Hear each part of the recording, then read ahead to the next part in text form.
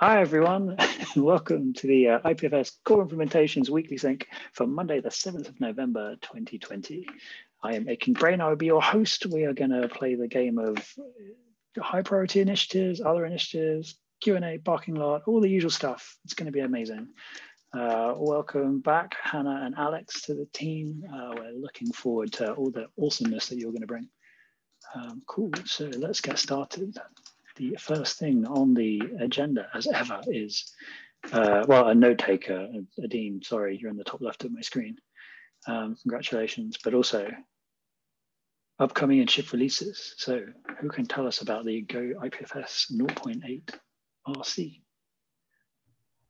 So, yeah, things are hopefully going to be good to go today is the hope. We got a couple last things to merge in pinning services, which we'll get to in a minute. But everything else for RC1 is good to go. There'll be a few things that make it in between RC1 and the final, but should be enough to get people playing around with things and making sure that it's working for them. Comes with lots of various fixes and such, so keep on the lookout.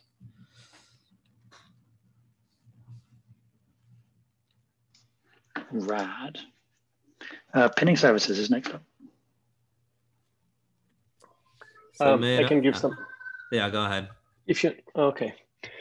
So we had some discussions last week about APIs a bit. So we revisited some of it and changed it. Namely, we removed the request ID from inputs and outputs and turned it into an implementation detail between co-IPFS and pinning service.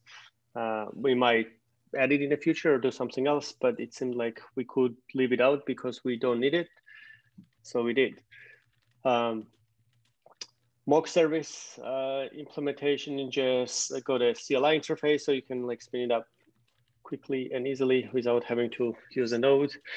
It got authentication support now too. And I've updated HTTP client pull requests that we had in place to take into account all the changes that we made to the API and stuff. I still need to do some integrate testing into this. And I don't know what the last item is. We have a policy to automatically pin MFS to the remote pinning services, but we've still got a few details to work out there, so that's not going to be in RC1.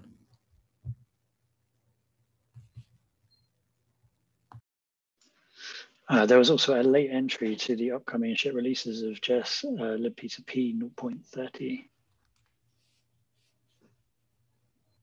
Can you give us a little rundown of that? Yes, so in the libp0.30, we are basically almost done for the release.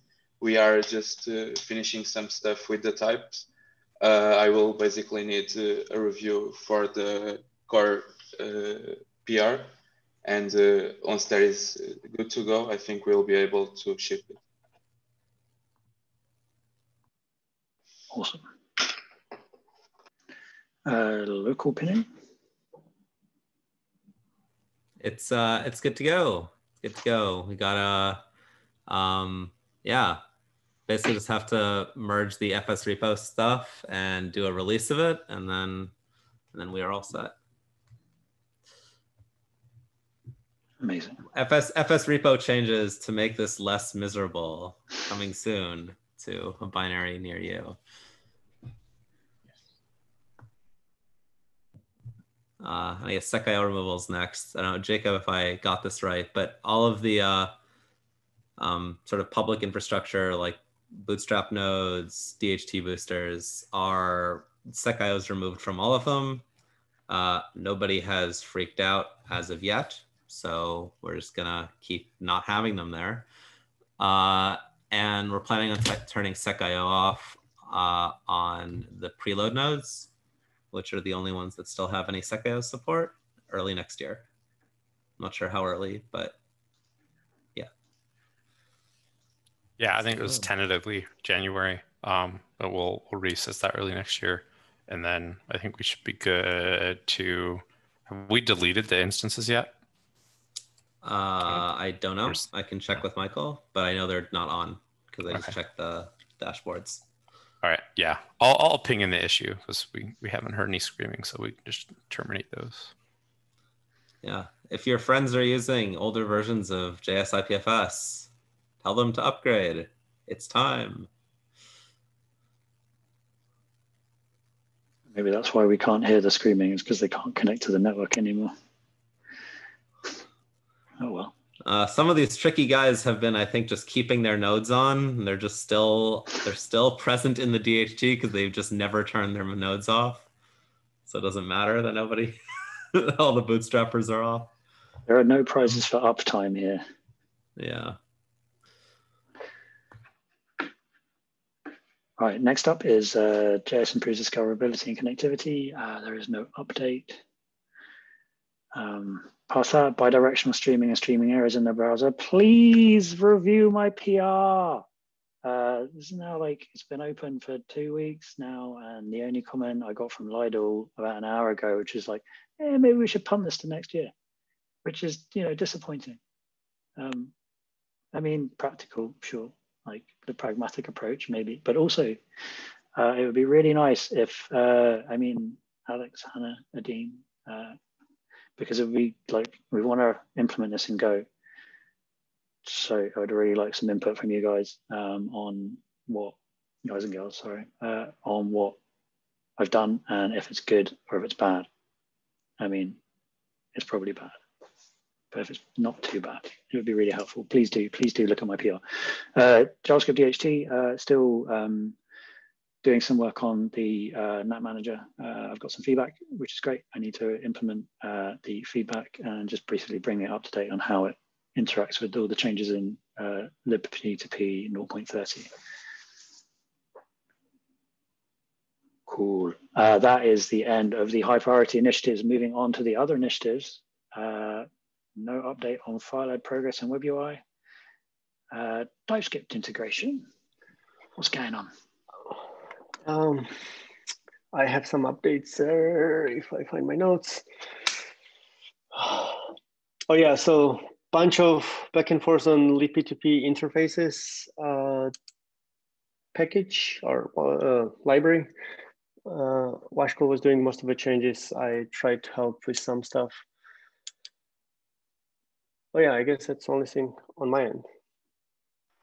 Yeah, so as Irakli said, the libp2p interfaces PR with the type devs and also TypeScript interfaces for the transport and stream muxer and also crypto should be now ready to go thanks to further reviews to Irakli and Hugo. I think we finally got to a good result on it. And the libp2p core PR, which is the main blocker now for libp2p 0.30, needs reviews. So Irakli and Hugo, if you could check it out, it would be great. I already tested it with Lotstar, one of our projects, upstream projects that uses TypeScript, and the build it's good. So I think it will not take that long to get it approved, and that's it. I guess I did some work on a bit swap as well. I forgot to mention. Hugo did the review, and I had to address some of the stuff. I don't remember where it's at now. I think maybe I have to do more changes before it can go in.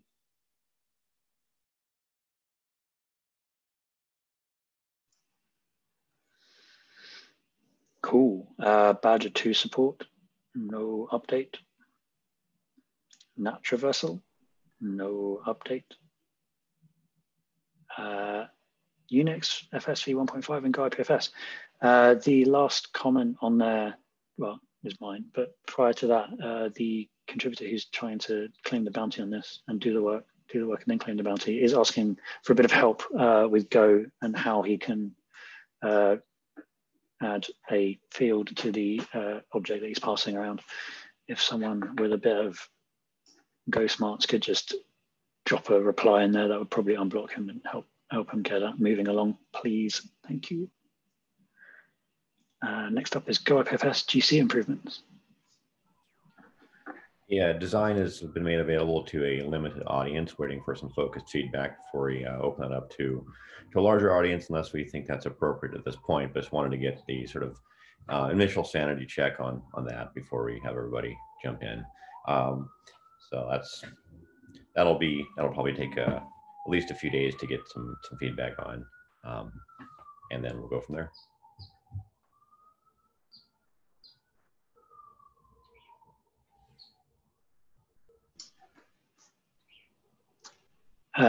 Cool. That's it for the other initiatives. Design review proposals. Has anybody got anything they'd like to propose for a design review? Stick it in the notes if you do. Blockers and asks. Questions. There's a question from Hannah. Would love information on what IPFS 1.5 is. Oops, UnixFS. Yes, so it's adding metadata. So modification times and modes, fundamentally. Got it.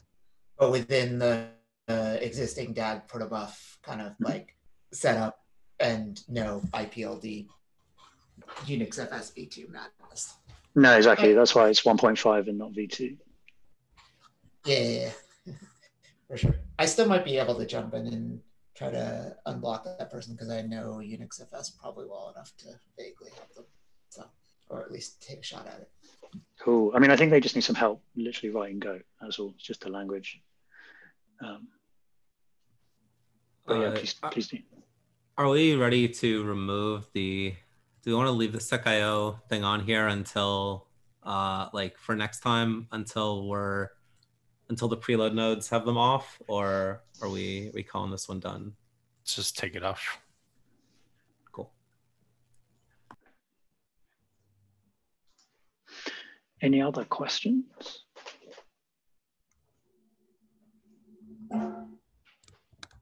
Amazing. Anything for the parking lot? Anything that doesn't fit into the other categories?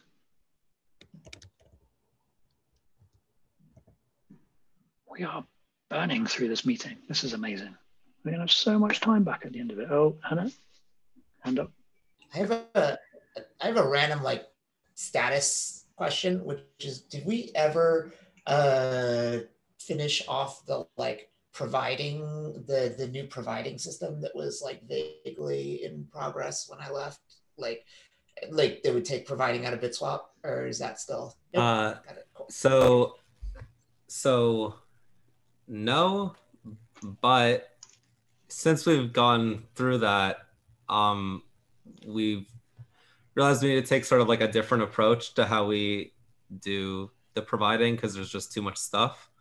And so, yeah, Pitar and I have been thinking about how we want to do this. It's probably going to tie into some of this, like, hey, we're refactoring out some of the guts around the DAG service, and we're providing and finding the peers are for things. And so I think we're gonna use some of the opportunities around importing Go IPLD Prime to like see how we can do this better.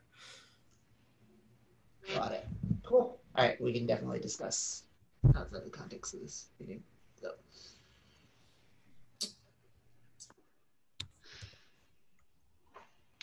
Nice. Any final items for the parking lot?